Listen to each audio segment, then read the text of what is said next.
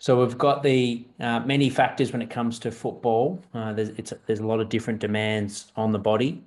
We've got the physical component for our legs, so the volume of running. Like typically, a footballer will cover around 10K of running, and that can vary depending on the position you play and how you play the game.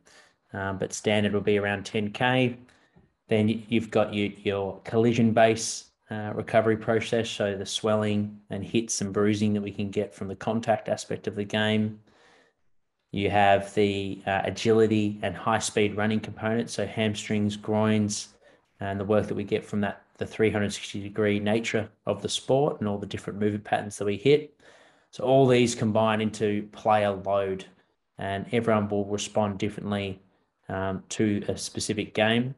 Okay, going into this week's presentation. So as I mentioned, we've got the recovery process, and this 100-point recovery system's a really simple way to break down what's important for footballers and not getting caught up in the flashy one percenters, let's call them, compared to the big rocks. So when it comes to recovery, the essentials are our sleep and making sure that we're eating sufficient calories and fueling our body.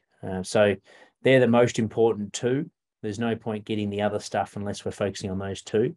So typically we'll have some stretching based recovery work. We might have some cold water immersion, like I mentioned, and we want to make sure that we're specifically picking recovery protocols that are going to help out your game and help your body feel better going into the next training session and ultimately into the next game. So by accruing, just like with the primer sessions, knowing what helps you get up for a game and boost your arousal level leading up to a game the day before, and like I mentioned last week as well, leading up to the game on game day. Some people like to go for a light jog or do some high intensity work that morning leading into the game. From a heat point of view, if we've had any swellings or any injuries, we want to try and avoid, so rolled ankles, anything that has promoted swelling at the joints, we want to try and limit heat because that's going to promote more blood flow and more swelling.